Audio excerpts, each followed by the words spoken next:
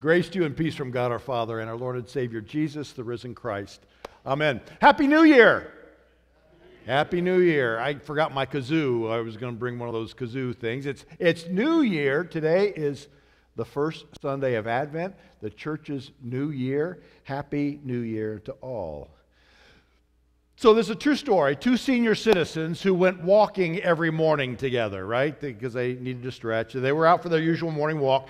They both had been complaining about the aches and pains of getting older. One said, "Oh, my back is killing me." And the other one said, "Oh, both knees are cracking every time I move. And my shoulder hurts." And they were just going at it. Well, as they were going back and forth with this, they passed the local funeral home. One of them turned to the other and said, "Look, there's no hope of recovery. We're just getting older and older. Let's just go in and give ourselves up."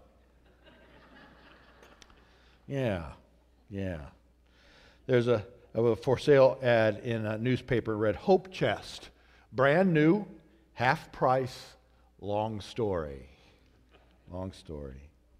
So this morning we begin the season of Advent. It's a time of preparation, of getting ready, readying ourselves. It's a season of hope. And we not only prepare for the celebration of the Incarnation, the coming of the Christ child, but we're also reminded that we live in between times, between Jesus' first coming and his long-awaited and promised second coming. And so with that thought in mind, one Sunday after worship, a mom was talking to her young daughter. She told her daughter that according to the Bible, Jesus will come back one day. The daughter asked, "Well, when will that be?" And mom said, "Well, I don't rightly know." And the little girl said, "Well, can't you look it up on the internet?" Isn't that true? I mean, wouldn't that be great if we could Google Jesus? We could Google Jesus and get his itinerary. We could get the schedule, right? Wouldn't that be wonderful? I mean, it would be great. It would solve all kinds of world problems and personal problems, right? If Jesus would just say that, "Okay, folks, I am returning by 11 a.m. Sunday morning, December 2nd, 2018, right? And I'm telling you that the folks who slept in this morning because they stayed up late watching Ohio State would be really bummed out, right? They'd be really bummed out. But seriously, if we knew when, we'd be ready, right? If we just knew the day, we would be ready. We'd have everything spotless and in order just as you clean your homes before the guests come, right? But we don't know. We don't know. And Jesus reminds us of that significant fact this morning. And he also reminds us that all we can do is live ready. Live ready. Every single day, live ready. And that's kind of the hard part, right? It's hard because life is kind of like a glass of water half full. Some of us see only the empty part. All is lost, woe is us. Some of us see only the full part, happy, happy, happy. And the truth is in the middle. In the middle is where our hope resides. The baby Jesus has come. And we celebrate Christmas and we welcome the baby Jesus anew into our heart, right? The Christ child, the Incarnation, Emmanuel, God with us. But the other thing that we think about and look forward to in Advent is the not yet, right? That Jesus is coming again. So we have two tracks going on when we talk about Advent. So in the midst of all that, here's the truth. In the midst of this crazy, chaotic world, our hope is this. Number one, that Jesus is coming back. Number two, that God is in charge of the itinerary. God is in charge of the schedule. And three, get ready. And that's the message that Jesus shares with us this morning. We have in our gospel lesson for today kind of a snippet, the last portion of this conversation Jesus has with the disciples. It starts at the beginning of Luke's 21st chapter. And Jesus and the disciples are walking out of Jerusalem, right? And the disciples are it's just small talk. They say to Jesus, or just say really amongst themselves, "Wow, look at that temple. Isn't it beautiful?" Now, the temple was gilded with gold, and so when the sun hit it, it would just like shine and glow. And the disciples are going on, "This is a beautiful temple. That's God's house. Isn't it awesome? Isn't it great?" And they're just kind of going back and forth. "Beautiful day, beautiful temple. Wow." And Jesus says, "It's funny you should mention that. But there is a day coming soon when not one stone will be left upon another, when this beautiful temple is going to be nothing but a heap of stones and mud, and it'll be worthless. And the disciples say, oh, glad we brought this up. What are the signs that this will happen? When will this take place? And then Jesus begins this dialogue with them, more like a monologue, telling them the signs, famines, wars, rumors of wars. If you look in your Bible, Luke 21, the chapter heading is Signs of the End Times. It's chaos. It's chaos. And yet right in the middle of that chaos, Jesus says, when you see these things happening, look up because your redemption is drawing near. In the midst of the chaos, there is hope. How many of you ever seen It's a Wonderful Life, the movie? Yeah, I think all these movies are going to be shown at. It might have already been shown already. It's a great movie. You know pretty much the plot line, I'm sure. George Bailey is the head character, and it's a parable about faithfulness. It's a parable about family and responsibility. But mostly it's a parable about hope and God's intervention in our lives. And you know how it goes. George is one of those great guys that everybody loves. He's selfless. He's easygoing. He gives of himself over and over again. But a crisis comes up in his life, right? The bank examiner is coming, and he suddenly finds out that there's a shortfall because George's Uncle Billy has really messed up the accounting. And Old Man Potter's greed and jealousy is part of it, but George is the one who's going to take the fall for all this. On top of that, his daughter Zuzu is homesick from school. The despair builds, and George takes it out on the teacher, his daughter's teacher, when she calls to check up on the little girl, see how she's doing. And George leaves the teacher in tears with the teacher's husband swearing to knock his block off. Right? So George craters. He goes out for a drink, and sitting there he offers up this prayer of despair. He admits he's not a praying man, but he asks God to intervene and show him what to do. God, what should I do here? In his despair, two of his friends tried to talk him into going home, and they call him by name. And it turns out that the guy sitting on his other side is the teacher's husband. Go figure. It usually works that way, right? Who hits George in the mouth for berating his wife. George picks himself up the floor, touches his bloody lip, and says, "That's what I get for praying. That's what I get for praying." He checks to see if his life insurance policy is still in his pocket, and he heads out to do the unthinkable because of his situation. In his despair, he decides the only way out is to take his life. Well, you know the rest of the story. George's guardian angel intervenes, and through showing George what life in the town would have been like without him, gives him a renewed sense of hope, and with that hope comes a new lease on life. And by the way, after the 8 o'clock service, I was pulled aside by Sheila Schroer, who is our church treasurer, and she says, "Why do bank examiners always get the bad end of these things? I want you to put in the sermon that at the end, the bank examiner helps pay for the debt." So the bank examiner was a good person in all this. And she wanted me to say that. I promised her I would, so you can tell her I said that. She said, "That's the main point of the whole story." I said, okay. Glad I remembered to say that, though. She will check. Now, so why is the movie so beloved? Why is the movie so beloved? Why? Because who can't relate to George Bailey? I mean, who really can't relate to George Bailey? I mean, who hasn't been there? Oh, we might not have been on the edge of a bridge ready to jump, or maybe we have. But we've all stood at the precipice of despair. We've all kind of questioned the uncertainty of life. We've all at least been at the end of our rope. So how do we find hope? Or better yet, how can we allow hope to find us in the midst of this world? It's movie illustration day here at Christ Church. Here's another movie for you. Jim Carrey and Bruce Almighty. Anybody seen Bruce Almighty? Yeah, a couple chuckles.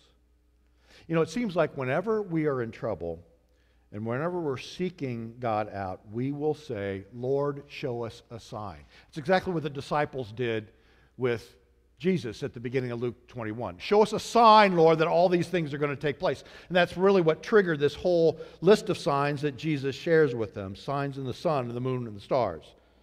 But in this movie, Bruce Almighty, starring Jim Carrey, there's a scene where Bruce's life has fallen apart. He's gotten fired. He got beat up when he tried to help a homeless man holding a sign. He's had a fight with his girlfriend, whose name just happens to be Grace. And he's driving along feeling sorry for himself, talking to and yelling at God, right? You ever done that? Yelled at God? Sure you have. Sure. I know you have, Larry. I'm just in one of those moods today, sorry.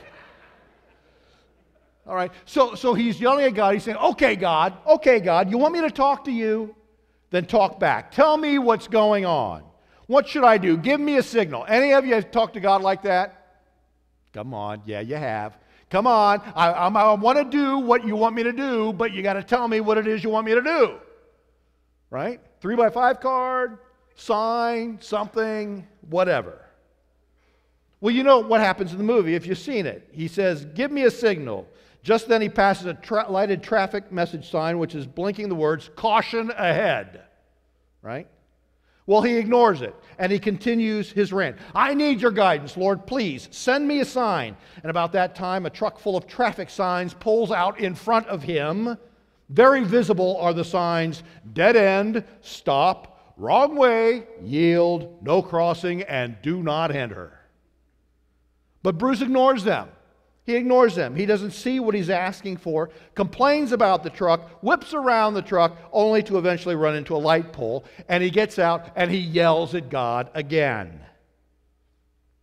At the end of the scene, he answers, answer me, and then his pager goes off, right, with a telephone number. He looks at the telephone, sorry, I don't know you. I wouldn't answer it even if I knew who you were, right? But I think Jim Carrey nailed it for us in that movie in terms of how sometimes we react. In the middle of difficult times, how often do we just slide by and miss God's signs for us? I mean, we pray for signs and then we're so involved with the ickiness of our moment that we miss them. You know the old joke, right? The guy who's stuck in a flood and he prays for God to save him. And he's in the first floor of his house. He says, Lord, I need your help. I'm gonna drown if you don't come save me. And the waters come, and he moves to his second floor. The waters come, he moves to his roof. And along the way, a guy in a boat comes and says, come on, let me jump in the boat. I'll take you to a safe place. And the man says, no, I'm waiting for God to save me. Okay, second boat comes, the same conversation takes place. Finally, a helicopter comes and hovering over the house and says, here's the ladder, come on up. No, I'm waiting for God to save me. And he ends up drowning, and he goes to heaven. He says to the Lord, I've got a bone to pick with you, Jesus. He says, I prayed and prayed and prayed that you saved me, and you didn't lift a finger. And Jesus said, what do you want from me? I sent you 2 boats and a helicopter. But he was not able to see. There's a truth to that, right? There's a truth to that. And that's part of what Jesus was telling his disciples too. He says, you know, the signs are there. The signs have always been there. We just have to look. We have to get ready and stay ready so we'll know them when we see them. And that's what Advent's about. That's what Advent's about. We need to be prepared if we're really going to see the Christ child. And I mean really see and perceive and receive into our heart again and anew the Christ child, right? If we're so distracted by the things going on around us, some of it might be good, some of it might not be so good, but we're so distracted, we'll miss the sign. We'll miss the signs every single time. You know, I think about the question, well then how do we do that? How do we get ready in our Christian faith? We say get ready and prep, you know. Lots of people are prepping for the end times. Have you noticed that? If you watch the Discovery Channel at all or the Science Channel, every once in a while you'll have this show on preppers. People who are stocking, you know, their shelves, they're digging holes, you know, cellars, like kind of like happened in the early 60s. Bay of Pigs and all that, you know, everybody was prepping. Well, that's okay, but there's a special spiritual preparedness that we need to be about. So you could call this list of things to do maybe the rites of Christian preppers. And it's really pretty simple. Love God. Love our neighbors. Remember that was Jesus's, he said, you want to know what the greatest commandment is? Love the Lord your God with all your heart, with all your soul, with all your mind, and love your neighbor as yourself. Pray every day. Do you pray every day? Do you pray every day? And when you pray, do you listen? You know, I get caught up in the end of the day prayer. You know, you're tired, had a long day. Okay, Lord, here's my list. I know you might want to talk to me, but I need to get some sleep, right? Listening praying is more about listening than it is speaking. How do we listen? So we love God, we love our neighbor, we pray every day, worship at least every week, live a life of generosity, live a life of gratitude, of thankfulness, not just at Thanksgiving. Read the instruction manual, the Bible, and help one another. It doesn't get much simpler than that. And when we do all those things, when we practice our faith and put it into action every single day, then we'll be able to not only see the signs, but we'll be able to read the signs as well, and we'll stay ready. We will stay ready. You know, I think of Advent hope. It's kind of like someone baking Christmas cookies. How many of you are bakers?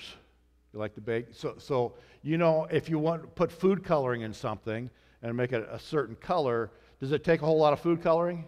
Just a drop or two, right? You're kneading the dough, you put a drop of food coloring in, and the whole dough, the dough becomes that color. It doesn't take much. That's kind of like hope. We sprinkle this hope in Christ Jesus in everything that we do and everything we go and everything we say, and it spreads everywhere. It doesn't take much. William Barclay, in commenting on Paul's letter to the Romans, said this. He said, the Christian hope is the hope which has seen everything and endured everything and is still not despaired. That's important. The Christian hope is the hope which has seen everything and endured everything and has still not despaired because it believes in God. The Christian hope is not hope in the human spirit or in human goodness or in human endurance or in human achievement. The Christian hope is hope in the power of God. And that's not wishful thinking. It is the promise of God in Christ Jesus. So friends, Advent is the season when, like those two senior citizens, we are all asked to just go in and give ourselves up. Go in and give ourselves up to Christ and the hope He brings, now and always. Amen.